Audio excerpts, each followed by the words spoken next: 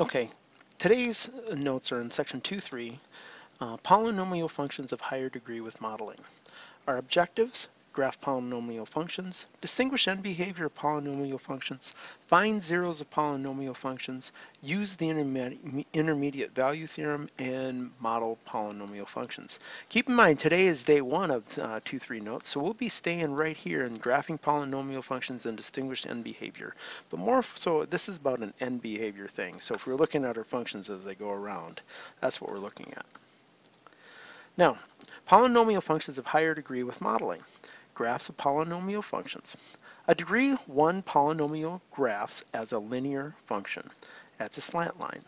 A degree 2 polynomial graph as a quadratic function. That's parabola. Beyond these, we have polynomial functions of higher degree. They include cubic functions and quartic functions. Polynomials of degree 3 and degree 4, respectively. This is my cubic, f of x equals x cubed, and this is my quartic, f of x equals x to the fourth. Now, a polynomial function of degree n can be written in the form of p of x equals a sub n x to the n plus a sub n minus 1 plus times x to the n minus 1 plus a sub n minus 2 times x to the n minus 2, and so on, all the way down to a sub naught. Now, where a n, or my leading term, cannot be 0. Now, I want to emphasize something, that p, when x is 0, is equal to a sub naught, which is my initial value of my polygon, excuse me, my polynomial. But you have to keep in mind that 0 and a value is my y-intercept. So this is my y-intercept value. Now, for definition of vocabulary of polynomials, each monomial is in the sum of a sub n x n. Now, these are my terms separated, and if we sum these up, and this is the separate terms of each of the polynomial. A polynomial function written in this way, with terms in descending degree, is written in standard form. The constants, a sub n, a n minus 1, and so on, are coefficients of the polynomial. The term a sub n x to the nth is the leading term, and a sub naught is the constant term, or aka the y-intercept. Keep in mind when we're looking at these functions that the leading term, a sub n x to the nth, is going to be the main thing that gives our function its shape, specifically about its end behavior. Now, a reminder, a sub naught is both the initial value of the function, p of 0, and the y-intercept of the graph. So, graphing transformations of monomial functions. Describe how to transform the graph in an appropriate monomial function, f of x is equal to a sub n x to the n, into a graph of the given function. Sketch the transformed graph by hand and support your answer with a grapher. Compute the location of the y-intercept as a check on the transformed graph. Now, keep in mind, I have a parent function, f of x equals x cubed, and I have my other parent function, d of x equals x to the fourth. Now, my g of x here is equal to 4 times the quantity x plus 1 quantity cubed. Now, I have the vertical stretch by a factor of 4 and a horizontal shift to the left, 1 unit. My y-intercept, when I place 0 in for x, ends up being 4. So I have my y-intercept of my function is 0, 4, and my graph of my stretched function is my red graph, and my blue function is my parent function. Now, if I'm doing the b side, I would like you to turn it off and to give me my descriptions of my function and to give me my y-intercepts. Okay, welcome back. I've got h of x equals the opposite of x minus 2 quantity to the fourth power plus 5. Now keep in mind this is a parent function, x to the fourth. So if I'm looking at my description of what happens with my parent function to this new function, x-axis reflection with a shift right 2 units and a shift up 5 units. Now, if I'm looking for my y-intercept, I place 0 in for x, and I evaluate and find it's negative 11.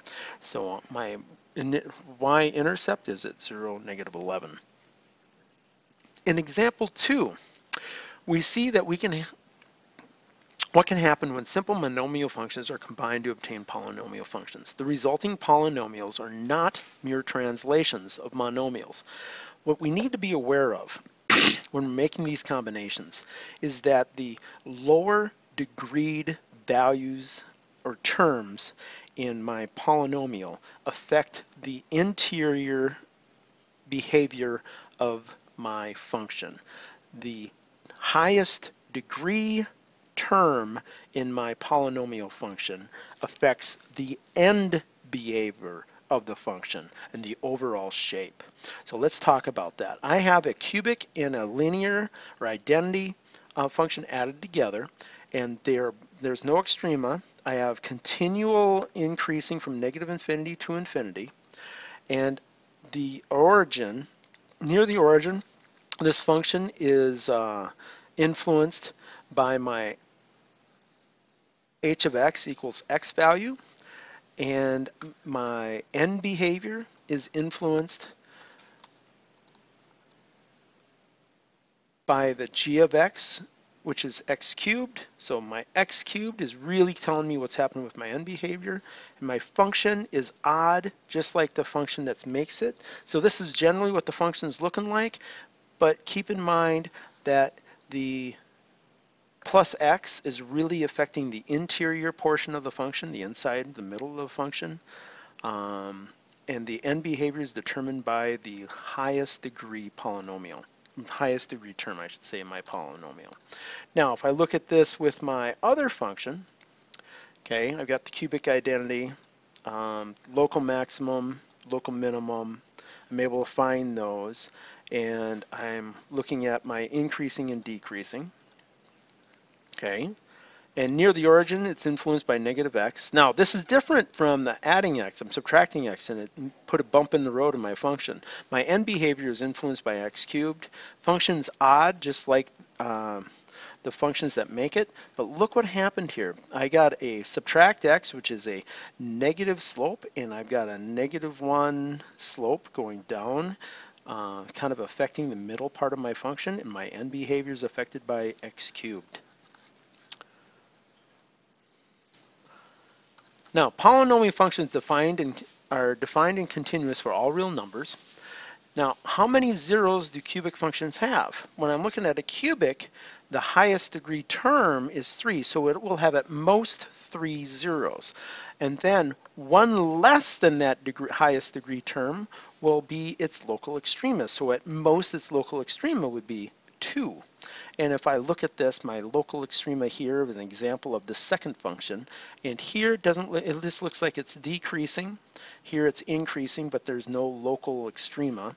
But here, as it changes, there's the local extrema again. Now, how many zeros do quartic functions have? If I look at my quartic, I've got just something that looks kind of like a parabola generally, but then it can get really kind of crazy with my end behavior going to positive infinity and my end behavior going to negative infinity here in these examples. But it has just as many zeros as its highest degree. At most it could be 4. And then its extrema, at most it could be 1 less than the zeros, which is 3. Now, to go along with that, the local extrema and zeros of polynomial functions, a polynomial function to degree n has at most n minus 1 local extrema and at most n zeros. So we got to keep that in mind. Now, end behavior. When I'm talking about end behavior, I'm talking about what happens at the end. And my theme today has been about end behavior. And if I have an odd degreed function, I will have the end behavior split. One will go to positive infinity, the other will be negative infinity.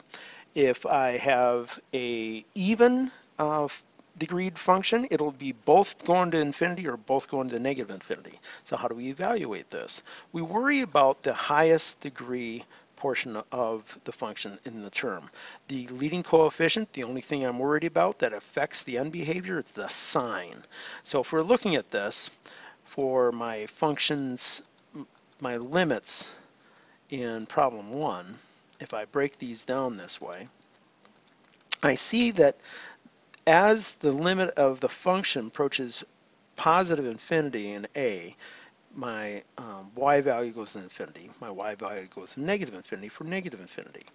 But the things that are going to affect where it goes for my end behavior is the degree of the function. That's thing one, because the degree is going to determine if the end behavior is split, meaning if it's an odd function, that I don't care what happens. If it's an odd function, it'll do something like this and go off like that, because it'll go down as it goes negative infinity and go up as it approaches infinity, or it will come in like this if it's an odd and go down if it's the other way.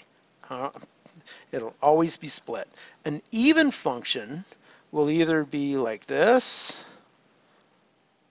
or if I'm looking at my stuff, it'll come in like this. And the even functions behavior, they both behave the same way as they approach negative infinity and positive infinity.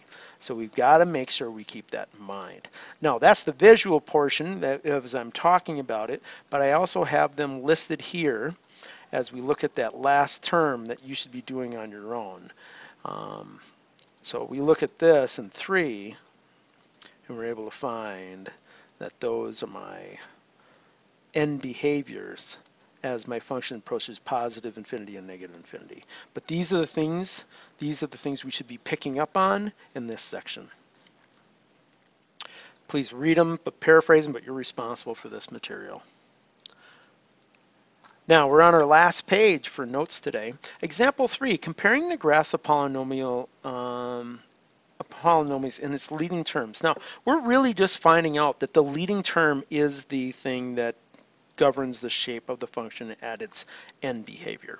And how we're going to do this. We're going to graph these two functions, so I'm going to go in here and I'm going to graph these two functions here in 3. So I got those functions graphed. As I zoom out, so I'm going to go to 3 and I'm going to zoom out, hitting enter, and I see the function kind of adjust out, and I still see this funky stuff that's created because of the things that are added to my leading coefficient, or leading term I should say. And I zoom out one more time though, and I start seeing that the end behavior shape takes over my function, and it is driven, the shape of the function, the end behavior shape is driven by the leading term. Both odd degree functions have similar end behavior. Okay, as I approach negative infinity and positive infinity, they are the same. So in sufficiently large viewing windows, the graph of the polynomial and the graph of its leading terms appear to be identical. The leading term dominates the behavior of the polynomial. Absolute value of x approaches infinity. Now, the leading term test for polynomial end behavior. For any polynomial function f of x, the limits as the limit of f of x as x approaches infinity and the limit of f of x as x approaches negative infinity are determined by the degree n of the polynomial and its leading coefficient. Okay, and that degree being odd, even, and whether the coefficient is positive or negative. So I'm really looking at this. The results are all about the limit as x approaches infinity and negative infinity. Pay attention to the leading term. It dominates the behavior of the polynomial. If the term is got an odd power, okay, I will have it work like this. It'll split my function. And if it's positive, okay, or negative, I have to pay attention to that because that will adjust my function. If it's an even term degree, it'll both be up or both be down, and that's all about whether my coefficient has a positive or negative value. Now our last example here today is talking about example 4, applying polynomial theory. I have them graphed. My A is graphed, and I want you to really come up with graph the polynomial in a window showing its extrema and zeros and its end behaviors. Describe the end behavior using limits. So now I've got two extrema. Here's my max, here's my min. I don't need you to find it. I know you can find it if I give you a calculator. You have 3 zeros, 1, 2, 3, and this is the max possible for a cubic. Its end behavior. The limit of f of x is equal to infinity, and the limit of x as x approaches negative infinity is negative infinity. So I have to know as it goes down to negative infinity, it goes down, positive infinity goes up. Those are the things I'm looking for. And here in this function, same idea, and we're getting those three extremes. It's max possible, it's three extreme of 4 zeros for a quartic. So that's what I would need you to know. And in a nutshell, that's notes today. I'm sorry it was kind of quick, but that's what we were able to cover. It's all about end behavior and how the leading term, its degree, and it's the sign on its coefficient drive our end behavior of polynomial functions. Have a great day.